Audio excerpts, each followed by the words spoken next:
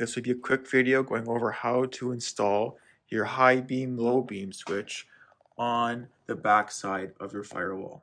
Now this is your dimmer switch that will be attached to the firewall, and now I will go over the wires and which wire connects to which post. So starting off, your left hand post is your high beam wires, and your center post is your power terminal, and finally your right hand post is your low beam wires. Going over your wiring diagram, this will be attached to your main harness, and it will be attached to 17, 18, 19, 20, and 21 wires on your main harness. Now 17 is your blue 2-way tracer, that's to your horn steering column. Number 18 is your blue 3-way tracer, and that's to your high beam switch power terminal. Number 19 is your red 3-way tracer, that goes to your high beam switch high beam terminal. Number 20 is your black 2-way tracer, and that's for your high beam switch low beam terminal. And finally 21 is your blue no tracer, and that goes to your high beam switch high beam terminal. It is now time to connect the wires to your dimmer switch. First, we'll start on your left-hand side, which is for your high beams, and your high beam wires are your blue wire with no tracers and your red wire with 3-way tracers.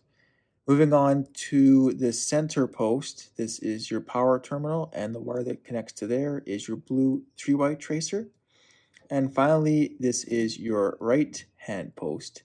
This is for your low beams, and the wire you connect to it is your black 2-way tracer.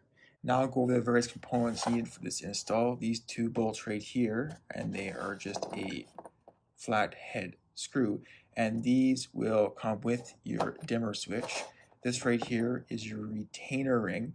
This will go around the dimmer switch on the interior of your Jeep, and you also need these two small little bolts that will go through these two small holes, and the larger hole will be used for one of these larger screws that will attach directly into your dimmer switch. Now install your dimmer switch onto the back side of your firewall, pushing your dimmer switch through the firewall. Now on the interior of your Jeep, you have to push your dimmer switch through the firewall, and now we will secure it with your two flat head bolts on the top and bottom, and the top bolt will hold on part of your retainer ring. Also thread through your two smaller screws to hold on your retaining ring. And that's how you install your dimmer switch